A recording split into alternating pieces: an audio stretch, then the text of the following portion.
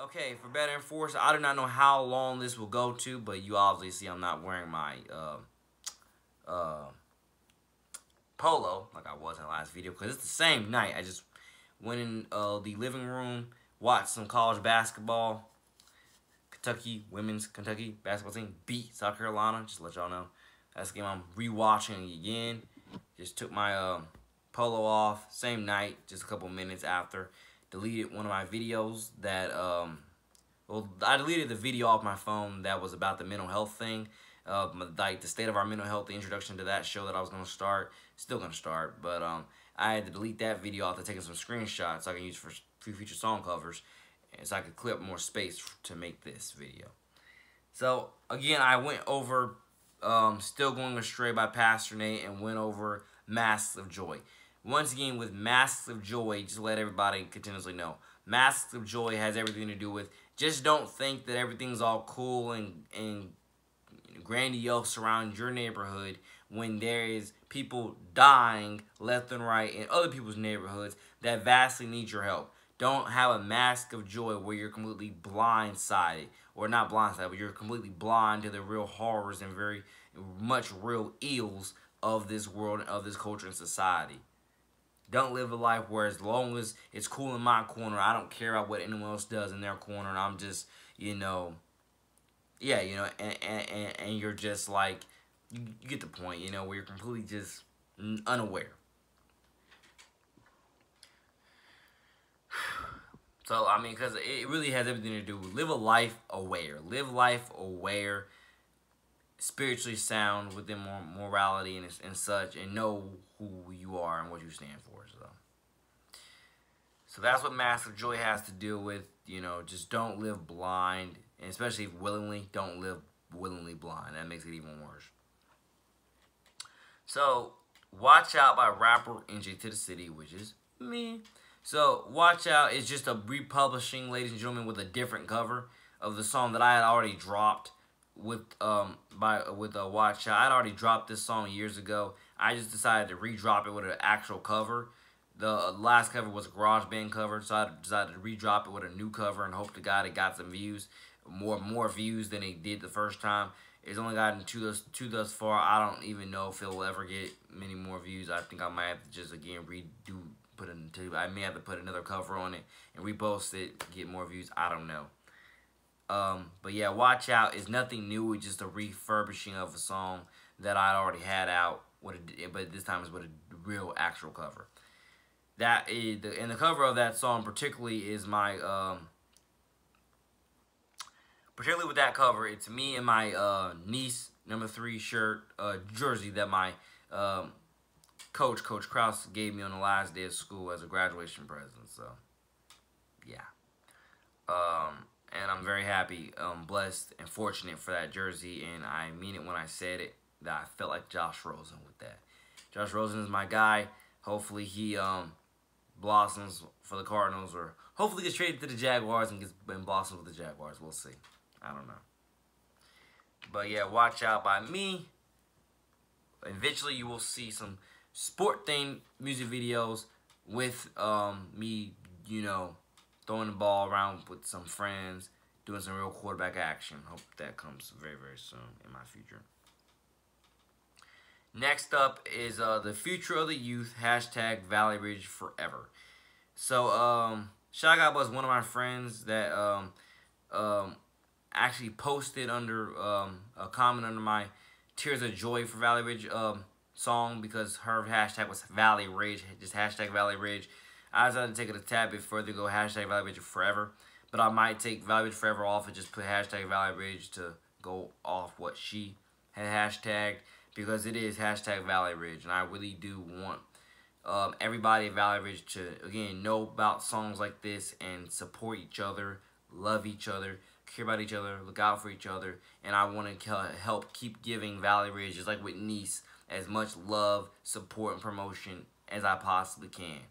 Come to Valley Ridge. That's my dog, by the way. We just did that. Come to Valley Ridge. Build your, whatever grade level you start at.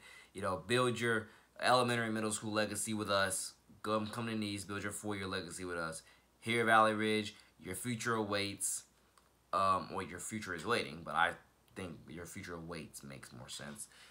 You know, the original one was welcome to Valley Ridge, your future is waiting. But yeah, the original one was welcome to Valley Ridge, your future is waiting. But I think welcome to Valley Ridge, your future waits makes more sense, or you know, sounds a tad bit like a snap. So welcome to Valley Ridge, your future awaits. Welcome to Nice, it's just better here.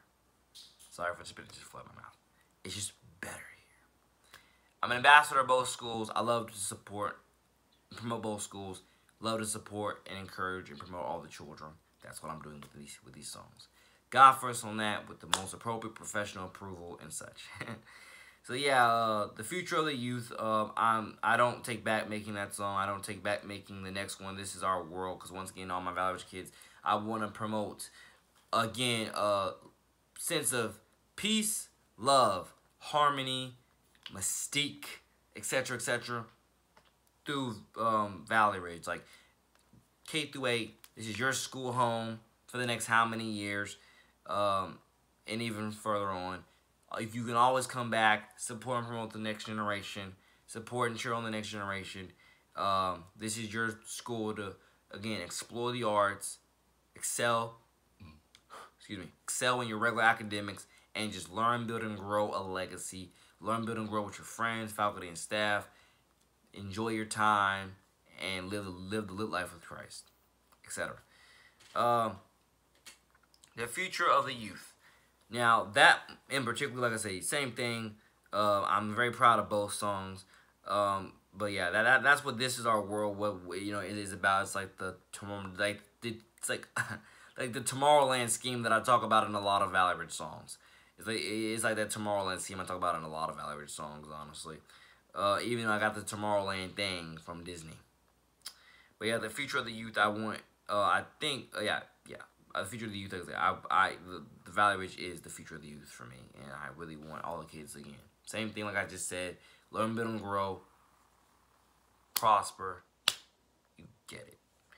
So but yeah, shout out bless my friend that posted under the other video for Tears of Joy. She said, just hashtag Valley Ridge. Yes, hashtag Valley Ridge. Keep drawing up more promotion for the school. God bless the school. We love the school. It's our school home, school family forever. It's all beautiful.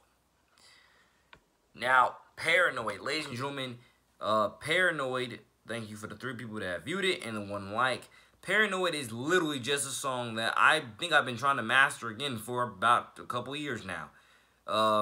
It, again, pretty much states, I am so sorry for being paranoid of being betrayed. But I've been betrayed many other times before. That's why I'm so paranoid about being betrayed, again, by almost anybody.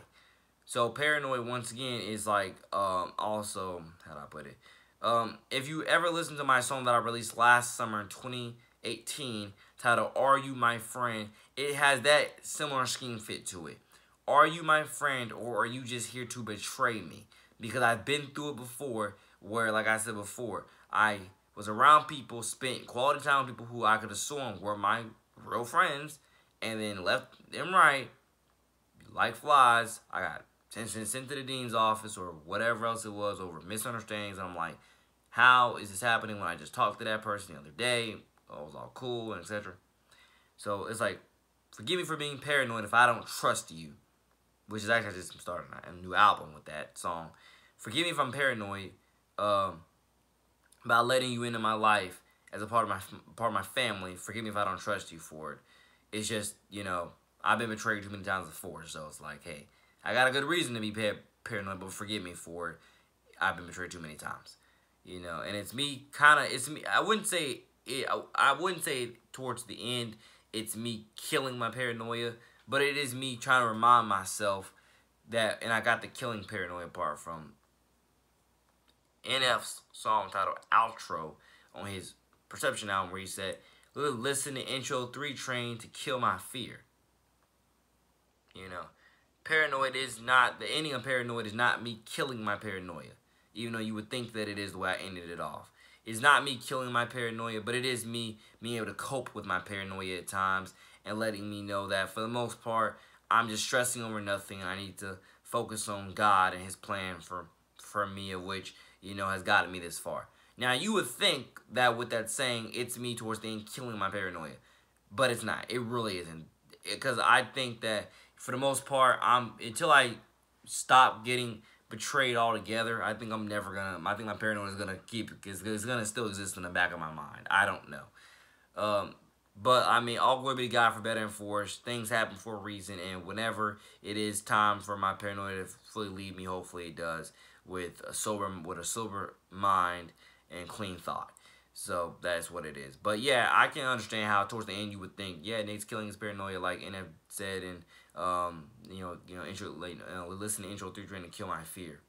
I get it, but no, it's not. The end of paranoia is not me killing my paranoia. It is just me bringing more awareness to my paranoia and being like, yeah, sometimes I stress over nothing, and I do. And I guess you could say before what happened to me when I released that song. Before what happened to me when I released it, if that hadn't happened to me, the beginning or the ending of the song would have been me killing my paranoia. I'm gonna literally tell you that. If the mess up with that song that I made for one of the students had not screwed me over, I'm telling you this, it probably would have killed my paranoia. It literally would have. To be more real and honest with you, particularly on my Valley Ridge kids, if what had happened to me with that student's song had not happened to me, it probably would have killed my paranoia. The ending of Paranoid, would have killed my paranoia probably. And if not killed it, it would have kept it on a really, really, really down low. But because of that happening, it did not kill my paranoia. It just, again, made it more and more sting in the back of my mind that I'm still tugging with of whether it's, going to go either way. Because God has brought me, for better and for worse, He's brought me a long way. A long way. I've been betrayed before, and I was that close to giving up on humanity multiple times. I was that close to giving up on my friends multiple times. I was that close to being like, hey, let me just not care about anybody and just leave everybody to fend for themselves. You can literally see that in multiple other videos that I posted about testimonies. Because I've been that close to just letting people fend for themselves and not care about anybody else but myself. But I'm telling you, God has blessed me with way too much love, too many blessings. That life is never for me, was never meant for me, and is not going to bring me any happiness, no peace, no joy at the end of the day. It's going to make me feel like I'm dead inside, and that life is going to make me feel like the devil got me. And why? Because I'm letting the devil, in or take control of, like, it's like saying you let that 1% kill you. You let that 1%, you got 100, but you let that 1% kill you, or like 99%.